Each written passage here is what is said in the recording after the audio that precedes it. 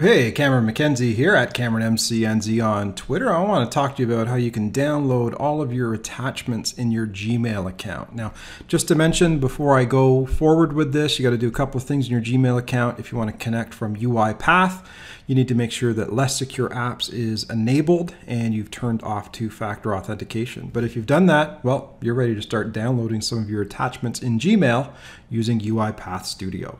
So I'm going to start from basic principles here and just start off with a blank process project, and I'm going to call it Gmail attachments, and that's just going to be the project where I download Gmail attachments. A couple of things to note as I do this.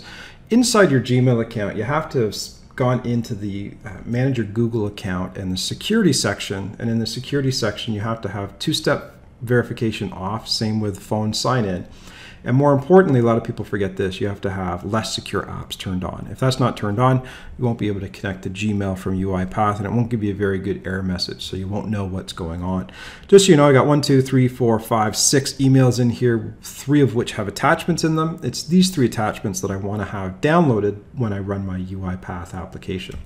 So how do we do this? Well, I'll start off by opening the main workflow window. I want to connect to Gmail, and that means going in here, finding app integration for mail. There's nothing specifically for Gmail, but you can just select Get IMAP Messages, drop that over here, and fill out all of the required fields. So it's going to go to inbox. The port is 993. That doesn't have to be in double quotes, but I think everything else has to be. So imap.gmail.com is the server. The email address, what is the email address that I'm using? I think it's rpa@gmail.com. So there it is, rpa@gmail.com.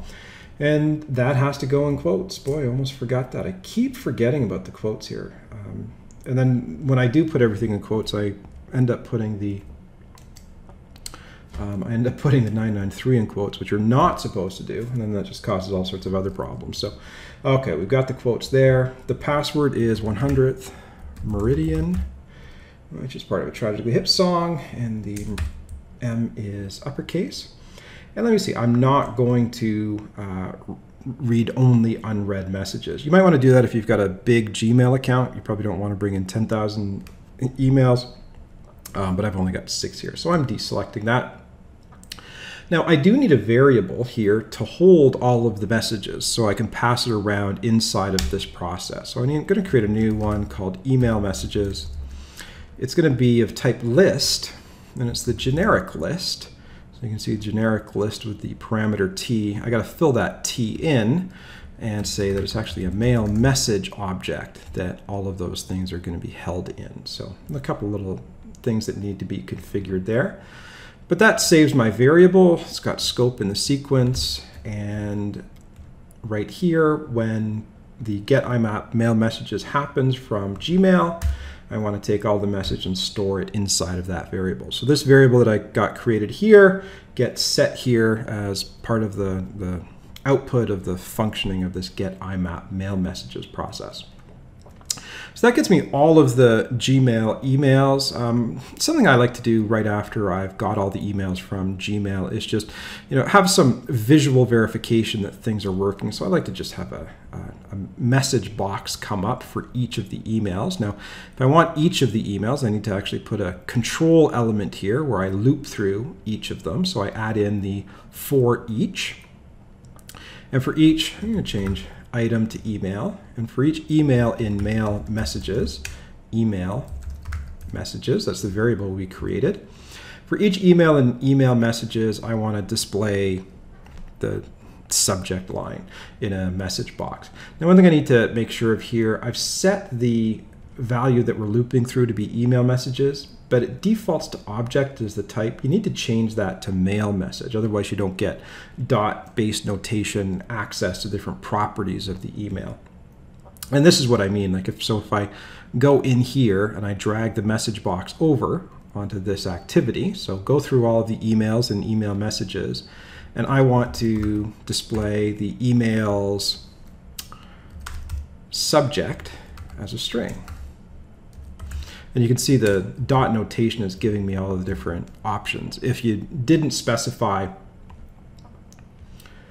mail message as the type there, you wouldn't get that dot notation smart sense thing, but also if you tried to run it, you would end up getting a late binding exception. So just be careful there. Now this doesn't download all of the attachments. In order to download the attachments, I have to add another activity. So I'll click here and I'll type in save, and I should get save attachments. And it's going to say, well, what do you want to save the attachments of? And of course, I want to save the attachments that are associated with each email in this for each. So I'm going to say go into each email here.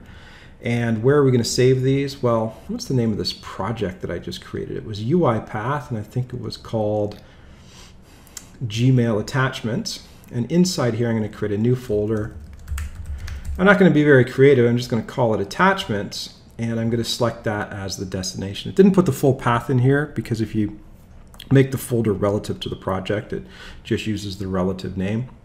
You could say C:/user/my documents, whatever, but no need to do that right here. And I think this is all working. Again, I always like to go up here and just make sure that everything's in quotes, because I always forget to do that. You know, make sure I've specified that object, the 993 doesn't have to be in quotes. And again, I always like to go over here and make sure it's specified mail message there. But I think I'm done. So I'm going to click save, and then I'm going to click run. And as this runs, I should get a little message up every time it goes through an email. This just tells me that it's running. This wasn't necessary, but yeah, you see the subjects for each of these different emails coming up. But more importantly, if I go into my UiPath folder and look for the project, look inside the project that I just created called Gmail Attachments, there it is right there, Gmail Attachments. You notice that I've got this folder called Attachments, and watch this magic. Boom, right there, 1, 2, 3 PDF files, and those PDF files map to the 1, 2, 3 boom PDF files that are inside of my Gmail account.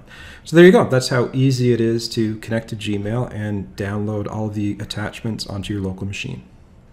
And there you go. That's how easy it is to download your attachments using UiPath Studio. If you're interested in learning more, head over to theserverside.com. We've got lots of great tutorials on UiPath and UiPath Studio over there, plus lots of stuff to do with just enterprise software development. If you're interested in my personal antics, follow me on Twitter at CameronMCNZ and subscribe on YouTube.